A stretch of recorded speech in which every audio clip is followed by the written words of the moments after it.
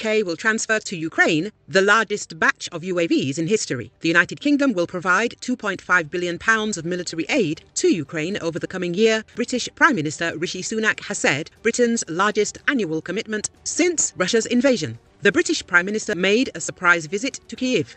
After signing a UK-Ukraine agreement on security cooperation, the UK may provide intelligence sharing, cybersecurity, medical and military training and defence industrial cooperation. The UK will also provide £2.5 billion in military aid to Ukraine in 2024 to 25, an increase of £200 million on the previous 2 years.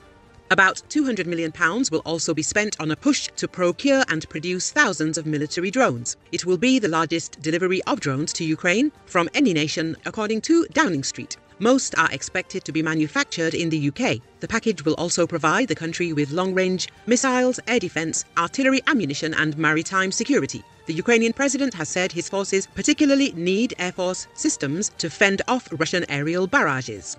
More than 500 drones and missiles were fired between the 29th of December and the 2nd of January, according to officials in Kiev. The agreement comes as the Ukrainian president presses allies in the West to provide the country with more support to fight back against Vladimir Putin's Russian forces, amid fears that interest in the war is flagging as the conflict drags on.